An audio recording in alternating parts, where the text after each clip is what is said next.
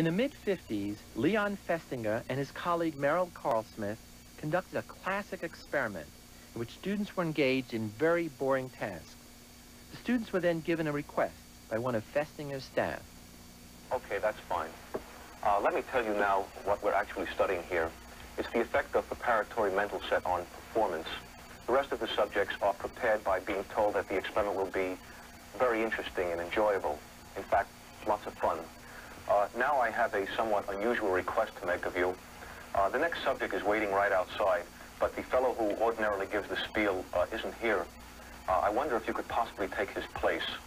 As a matter of fact, we figure we'll be needing someone in the future, so I'd like to offer you a $20 retainer and have you remain on call for us. Would that be all right? $20? That'd be fine. Half the students were randomly assigned to the group that received $20 for lying that the experiment was fun. The other half were given only $1 for lying. $1 as a sort of a retainer and have you remain on call with us. Would that be all right with you? Yes, that'll be all right. The cognitive dissonance came from the knowledge that the experiment was in fact boring, and $1 was insufficient reward for lying.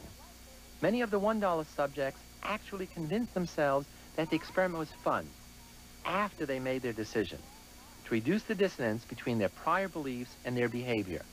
They came to believe a big lie for a small incentive. To a girlfriend of mine who participated in an experiment last week, and she said it was very tedious. Oh, I don't think that was the same experiment because this one wasn't boring at all. I didn't think so.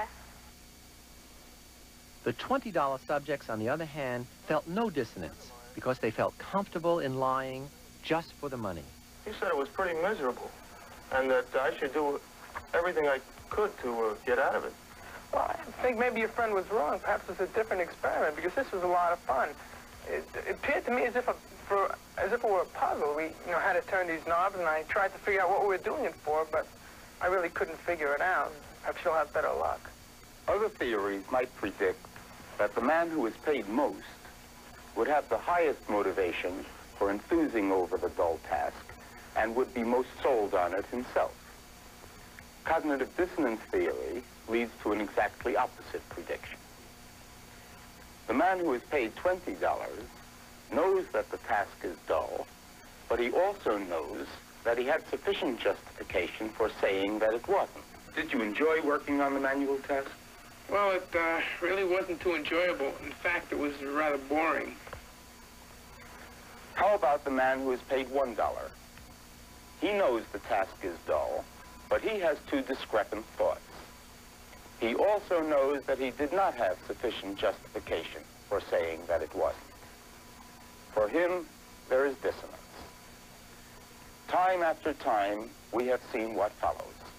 He reduces the dissonance by changing his opinion about the dullness of the task.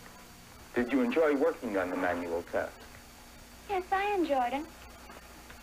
Would you like to participate in such an experiment again? Yes, I think I would like to. Anytime there is insufficient reward, there will be dissonance. The general principle seems to be that people come to believe in and to love the things they have to suffer for.